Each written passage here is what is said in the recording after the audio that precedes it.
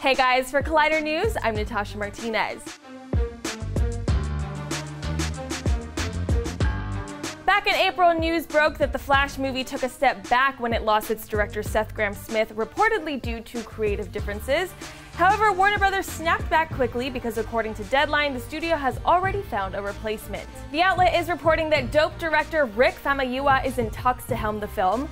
According to their report, Warner Brothers is on the hunt for the right chemical mix on its lineup of movies based on the DC heroes.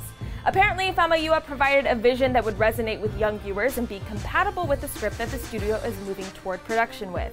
Perhaps the emphasis on resonating with young viewers means The Flash will be lighter than Batman v Superman. Based on his work in Dope, it is clear that Famuyiwa knows how to work with young up-and-coming actors and can handle a coming-of-age tone.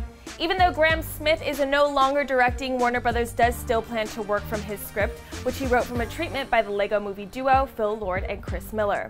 No word on when The Flash will go into production, but star Ezra Miller is shooting Justice League at the moment, and The Flash isn't due in theaters until March 16, 2018, so Famuyiwa should have some time to settle in and do any necessary retooling. For more on the DCEU films, head on over to Collider.com, and be sure to subscribe to the Collider Videos YouTube channel to keep up with all the must-know movie news.